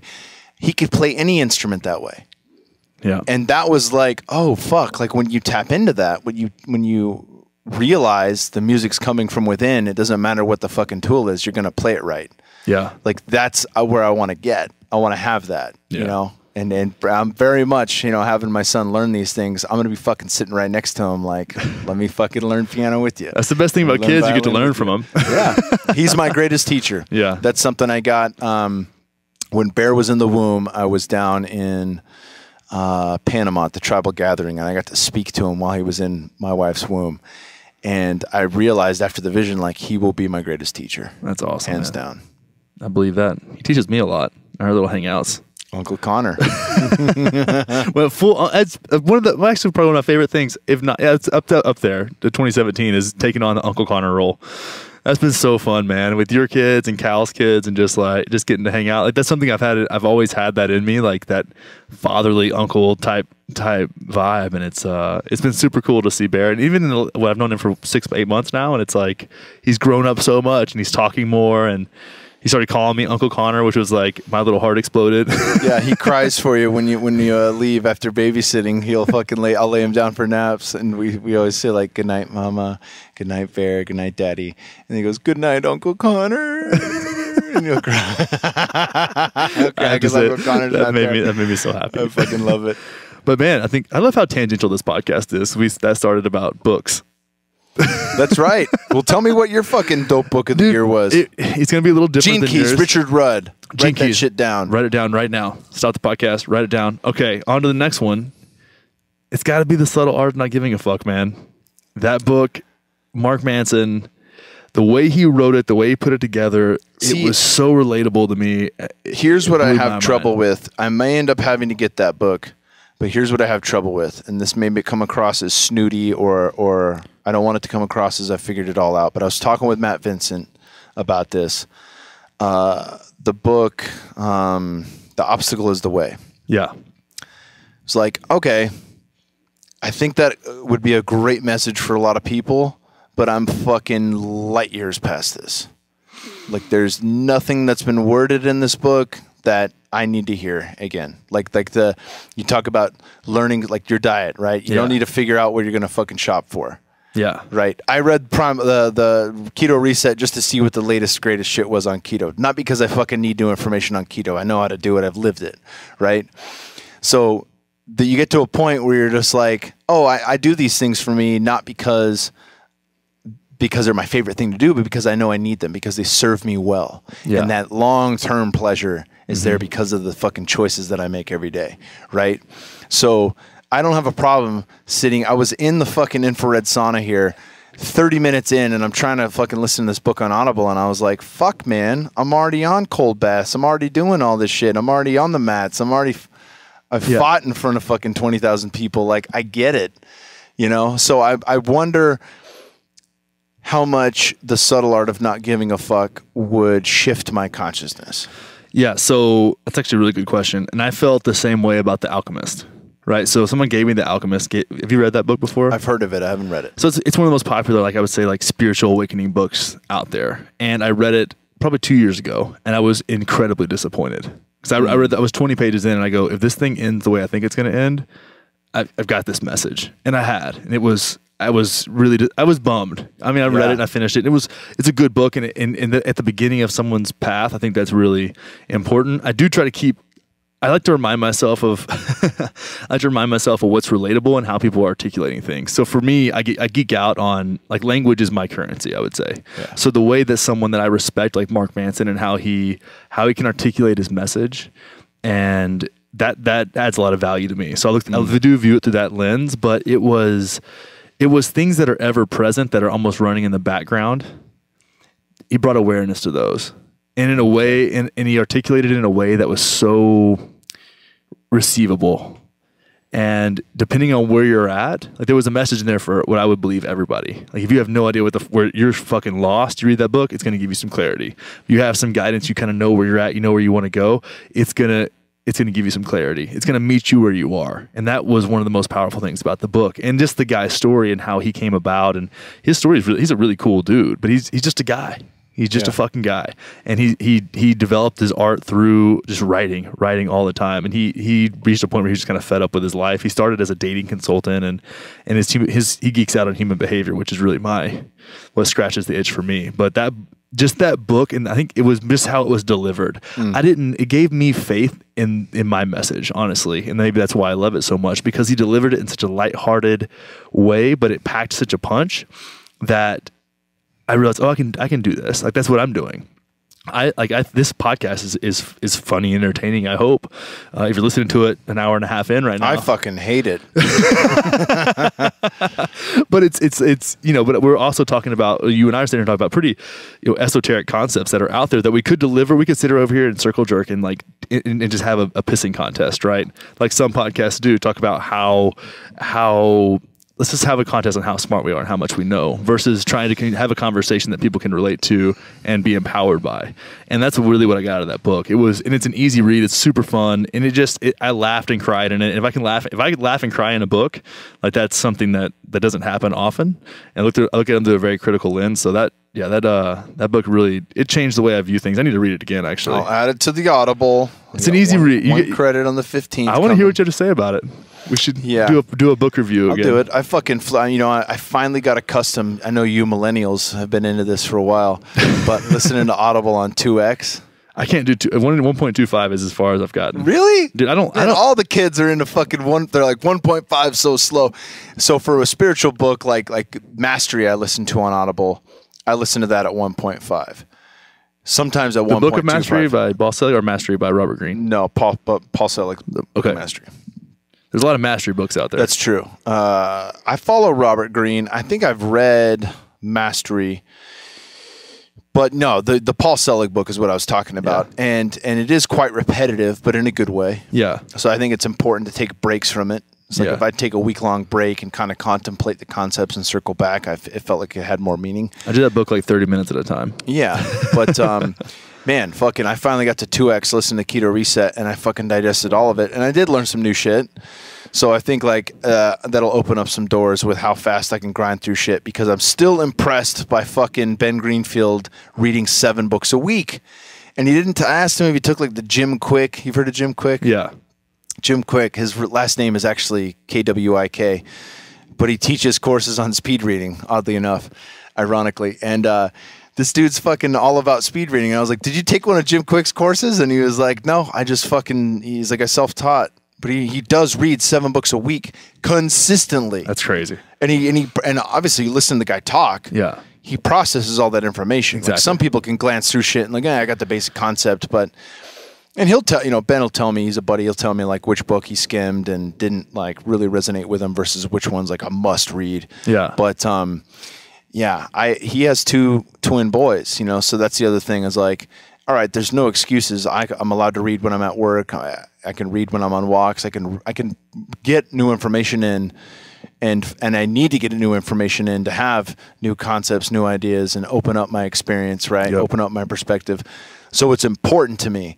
That said, it's very hard to fucking get all that done while you have a 9-to-5 and a kid and a wife and all the shit that you got to do. You know what I'm saying? So I think it'll be helpful to fucking try to grind through some books at 2x and see what I can retain from it. Well, I think it forces you to pay attention too. That's one thing I thought about, because I'm like, I don't really want to listen to these books on. I don't want to speed them up, and I'm trying to get to where I can do 1.5, because it forces me to listen. If someone's talking slow, like if I listen to an Eckhart Tolle book, I'd rather just read it, because he's talking so, and I quit paying attention because I'll drift off because it's just not. I kind of like. I've listened to that book a number of times, and I like the slowness. I like the, you know, when you have someone on, even on a podcast, who they're gonna pause, and I'm drawing a blank here. I'm not fucking pausing for effect. But when they pause, or when they give, like, you know, little influxes in their voice, it's with purpose and meaning. Especially if it's the actual author reading it, not just some fucking Hollywood quack. Way different game. Way different game, right? So I don't mind slowing it down for those, but I think for the bulk of knowledge that I'm trying to bring in, you know, certainly you can't be done with Gene Keys. You got to have a physical copy of that. But for other books, you know, I think the 2x is the way to go. Yeah, I feel you there. That's the fucking move, son. Well, shit, man. That's 2017. What's on deck for you for 2018? What's your intention going into that bitch? Man, my intention is to continue to work with the plants as I feel called to them. I've had some transformative experiences this year, and I think that there's more work to be done in that realm. More lessons to be learned and more growth. I have an intention with my wife to have better communication on my end, to be less emotionally drawn into an argument, you know, to embody the 4 agreements, to not take things personally when she's upset specifically. And this is, you know, not me fucking tattletaling or anything like that. It's my work to do that. Yeah. Right. And I think with my son, exercising more patience and being the gentle father. You know, I had an iboga experience, my only iboga experience, and everything I've read on that is that it's just fucking ruthless for 24 to 36 hours, and agonizing pain, fevers, shitting everywhere, throwing up, and just, it's a very harsh teacher. And it was honestly an easier experience than any ayahuasca experience I've ever had. One of the easiest experiences I've ever had, going deep, even amongst psilocybin experiences. And in a way, I think it was showing me, like, not only can I be a gentle teacher, but so can you. You know, like, this is that fatherly energy of iboga, and there's a way for me, Kyle Kingsbury, to embody that as a parent, to be a gentle teacher, and to still have the masculine, but not to be forceful, not to fucking my way or the highway, and not to speak and react out of anger, but to do through love and gentleness, and to be present, and to allow, you know, those other emotions, because ultimately everybody has their own fucking bag of emotions. You know what I'm saying? But that, I'm not tied to those, you know, and that's something for me to remember. And I'm saying this authoritatively because it's a big lesson for me. Yeah. You know, it's been a big lesson for me this year. And I think going into next year, really, you know, as Paul Chek says, you can read every fucking book in the world, but if you don't embody that knowledge, it's worthless. Yep. You're the guy with all the facts, right? So my goal for one of my big goals for 2018 is to embody as much of this knowledge as I can, because I've read a decent amount, and there's no end to how many books I'll read, you know, because I have people telling me, hey, you got to read this one, or, you know, somebody gives me this one, or we got a new guest in town for the Onnit podcast, and I got to fucking read their book. So there will be more and more, you know, knowledge coming in, but it's not wisdom until I embody that. So that's a big one for me. I like that, man. That's good. You know, for me on my end, it comes down to really, this 2017 was a year where I let a lot of things in. I got pulled in a lot of different directions. And one thing that's come through in the work that I've done is really being relentless, compassionate, but relentless with what I let into my life. It has to be in alignment with the mission. Like, the tracks have to fit the train. And that's something that feels so fucking good. Just saying that. just saying that and using those words, using that language, and then really coming through and understanding how much I create and going into it. It's different for me. It's very much different for me because I have this kind of easygoing persona that I really enjoy, but there comes a time to like really to draw a line in the sand. And dude, that has been a fucking struggle because all I want is just to do for everyone. And I've been doing that. And, you know, I had that realization coming through, and I didn't bring this up when we talked about the mushroom ceremony that we did, but that I had been told my whole life that I was selfish. I've been told my whole life that I was an asshole, right? So the reflection of that was me sacrificing myself constantly. Like I wanted to just give to people to prove to whoever had told me that when I was a child. I was 8 years old. People were telling me I'm selfish. Something you had agreed on. Yeah, right. Yeah. So I'm like, well, I'll fuck you. I'll show you how not selfish I am, right?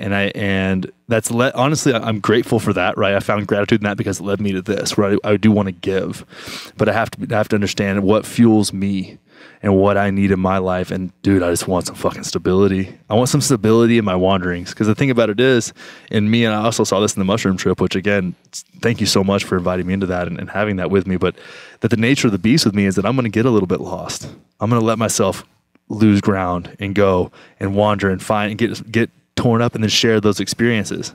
Like my life is a process of creating experience, and because I do really enjoy being vulnerable and sharing those with people and putting that out there, that's a gift. That's my gift.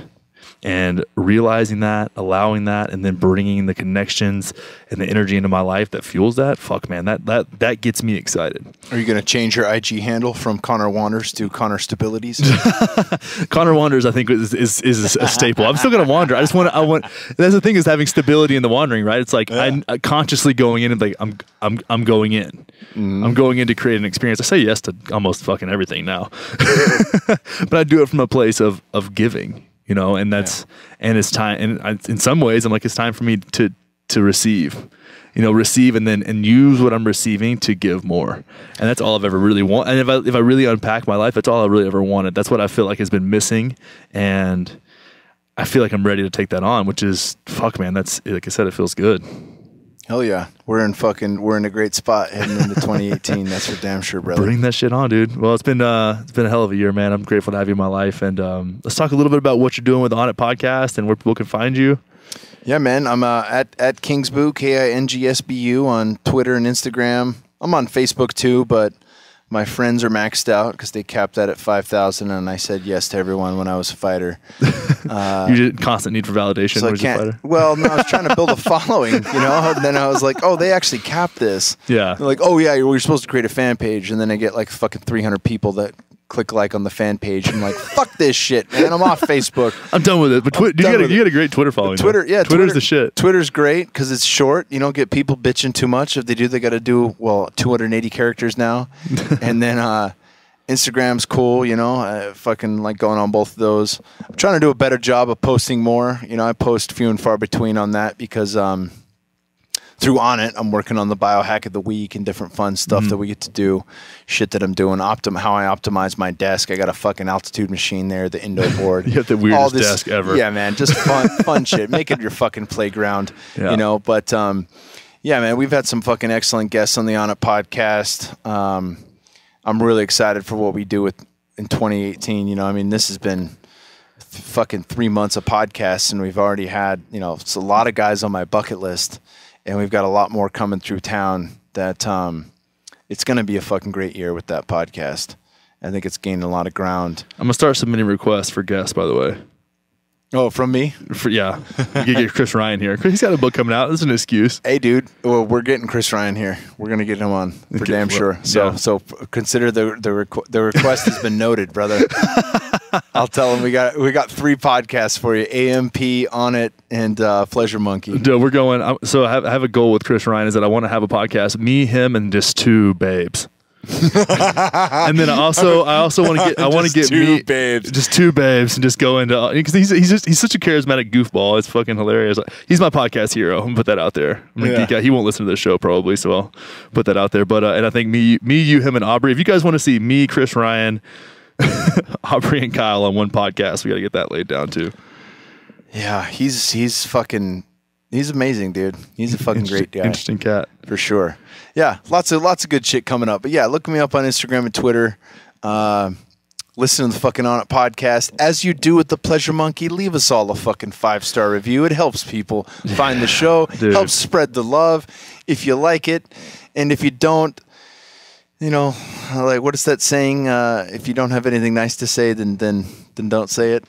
Don't say anything at all. That's right. I had a Twitter troll, or not a Twitter troll, just an MMA troll from fighting. Left me a 1-star review on Current Space way back in the day and said Kyle Kingsbury is un-American.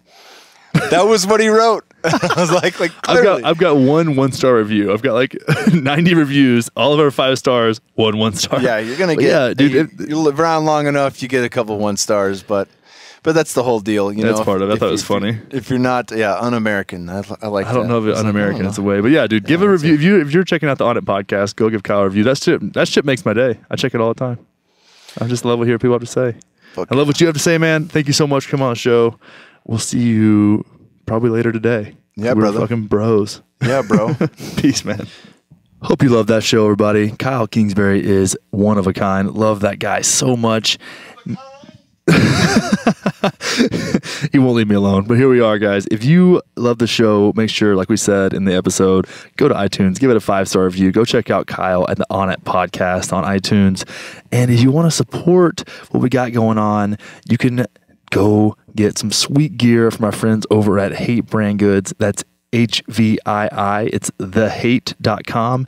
And you're going to get 15% off with code word monkey. We also brought up the power of language. Now, my buddy Mark England over at Procabulary has put together a language upgrade course. And if you use code word monkey at Procabulary, that's P-R-O, cabulary.org, you're going to get $99 off of that course. Bam. It will change the game going into 2018. Do not sleep on that, guys. The way you talk to other people, the way you talk to yourself is so powerful. It can absolutely change everything about the way you view yourself and the way you carry yourself. And I want the best for you in 2018. Also, if you feel like working with me one-on-one, finding those values, getting rid of that unnecessary bullshit, go to pleasuremonkeylife.com, hit the lifestyle design tab, and fill out a short few questions. And then we're going to set up a 30-minute free call just to dive into your life and see if you want to embark on the 8-week lifestyle design program. That is it for me. Hope you love this show. Love you guys. Y'all have an awesome week. I'm so stoked to be going into 2018 with y'all. And let's fucking do it. Much love. Peace.